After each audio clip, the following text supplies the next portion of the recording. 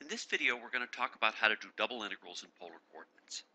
Now, as always, when we do something a new way, we review how to do it the old way. So let's review how to do an integral in rectangular coordinates. The idea is if you want to integrate a function f of x, y over a region R, the first thing you do is you chop the region R into little pieces.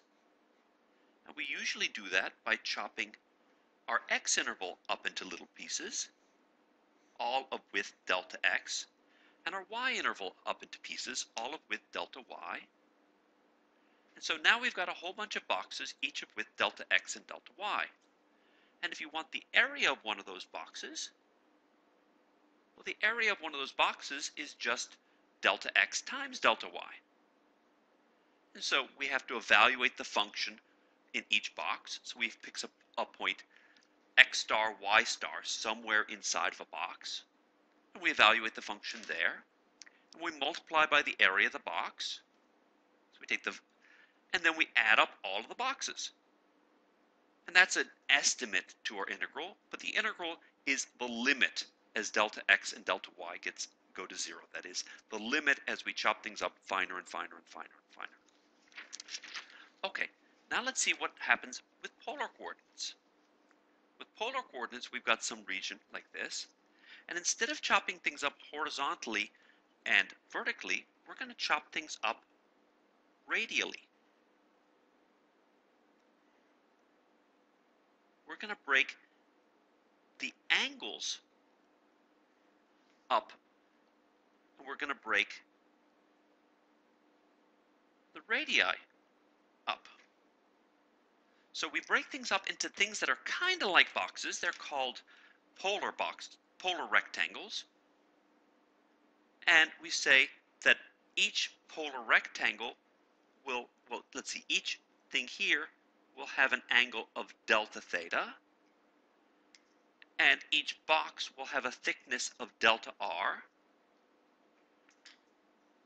except that the area of a box is not delta r times delta theta. Delta theta is an angle, not a length.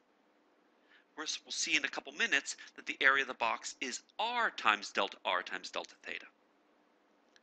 So when we pick a point and we evaluate f in each box, we don't multiply that value by delta r times delta theta, we multiply it by the area, which is r times delta theta. And what's f of x, y?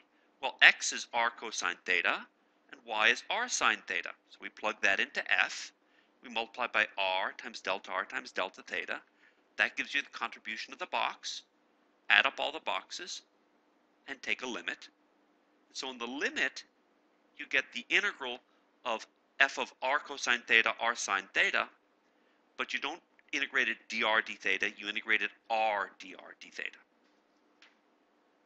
So, where did this funny factor of r come from?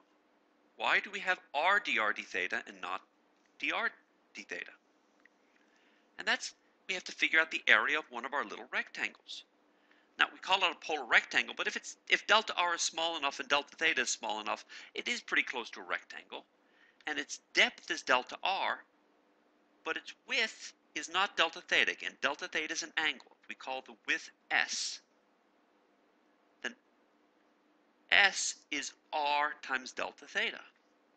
Remember, when you work with radians, the angle is the distance divided by the radius. So delta theta is s over r.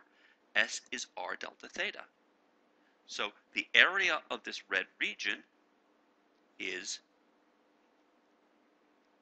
approximately s times delta r, which is r times delta theta times delta r.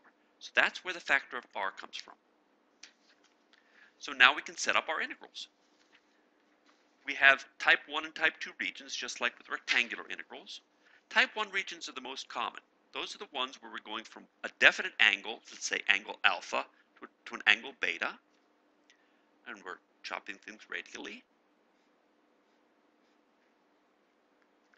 And now we integrate, let's see, f of x, y. X is r cosine theta, y is r sine theta. So you plug that into your function f. you multiply by r dr d theta, and you integrate r. Well, r starts from the initial value of r, that's r equals g of theta, all the way out to the final value of r, that's r equals h of theta, and then you integrate theta goes from alpha to beta. Those are type 1 regions. We also have type 2 regions, which is where r goes from a definite initial value a to b, but its theta is, the boundaries are theta as functions of r, and there you integrate over d theta first, but it's still r times d theta dr.